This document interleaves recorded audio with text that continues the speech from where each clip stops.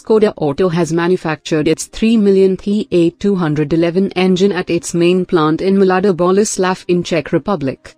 The first EA211 rolled off the production line in 2012, and around 800 workers currently build 3 and 4-cylinder variants with capacities ranging between 1.0-litre and 1.6-litre. These are installed both in the company's own vehicles and other Volkswagen Group brand models. The company manufactured its first engine back in 1899. Due to comprehensive measures in place to prevent the spread of coronavirus, ŠKODA Auto is currently only creating 1,900 units per day at its Mladá Boleslav factory instead of the usual 2,400. Around 800 workers manufacture the modern 3 and 4 cylinders featuring an aluminium engine block in 4 different versions.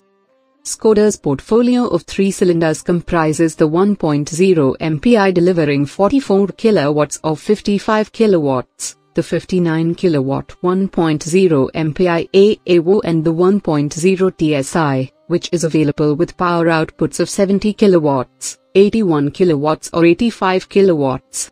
4-cylinder variants of the EA211 include the 1.4 TSI offering 94 kilowatts or 110 kilowatts and the 1.6 MPI, which delivers 81 kilowatts. The engines are fitted in 13 models made by various Volkswagen Group brands worldwide, in addition to the ŠKODA FABIA, SCALA, OCTAVIA, KAMIQ, KAROQ and KODIAQ. These include the Volkswagen POLO, VENTO and AMEO as well as the Seat IBIZA, ATECA, TOLEDO and ARONA.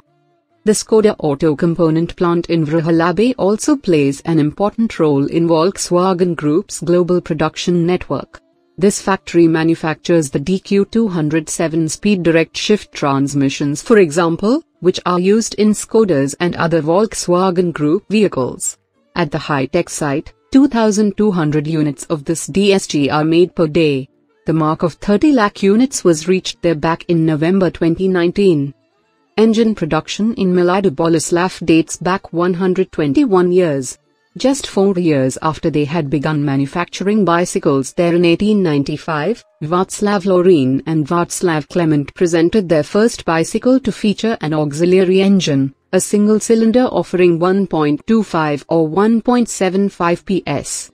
In 1905, the company Lorin and Klement developed the Voiturate A, its first automobile featuring a water-cooled 7 PS engine and a cylinder capacity of 1,100 cc.